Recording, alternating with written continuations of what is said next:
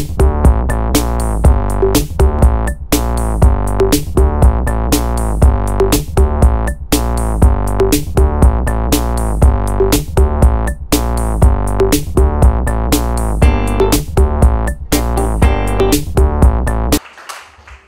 Nitra, you have waxed eloquently. I'm not quite sure I can better that. And even Zirak here has obviously already shared his thoughts, where it comes from a place of information, education, and experience. And today we have the pleasure of releasing a book and sharing excerpts from it, what has taken Zirak a lifetime's dream to put together.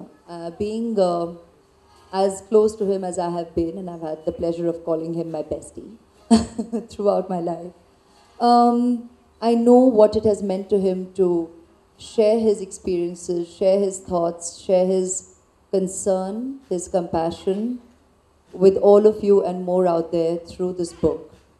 Penning this has meant the world to him, not just to have it in his repertoire that he has authored a book, but because the subject itself is so dear to him and so close to his heart. During his med school years, and we have a huge gang out there of med school friends, all who have excelled to become docs in various specializations, deep down inside, even though there may have been a phase of confusion as to which vocation he should specialize in, I remember us having that talk and how we believed that this should be his chosen field because he's such a natural at it.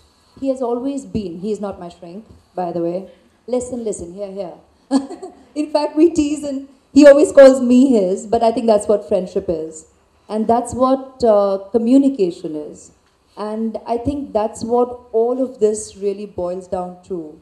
Love being the cure, the balm, the absolute healing factor, the most treasured experience and emotion we all can cherish throughout this lifetime. But communication, connecting, sharing, I think that is something that we need to give a larger voice to, because that's what we as a community need to keep doing, albeit he does it so naturally and so wonderfully as his chosen professional field. The single most amazing quality about him as an individual is it's innate. It comes naturally to him. It is who he is. And communicating with him becomes really, really easy. And I see so many nodding along in this room because you know, as friends, that's what you, and family, that's what you get to experience with him. And I'm so glad that this is what he has chosen to do professionally and share that innate blessing in a quality that he has professionally with the community out there. A slight, I'd just differ slightly to what you said, Zirak, when you said the statistics have grown since the time you began practice. I think another way of looking at it is the awareness is being communicated since your practice, because I think the stats always existed, maybe scarily more even at this point by the minute. But the positive that's coming out of the kind of work that you do, the kind of work you're doing together now through Empower, by doing books, by writing books like this, and choosing opportunities to enhance communication and connection, is the statistics are coming to the fore. The awareness is increasing, and that means people are reaching out.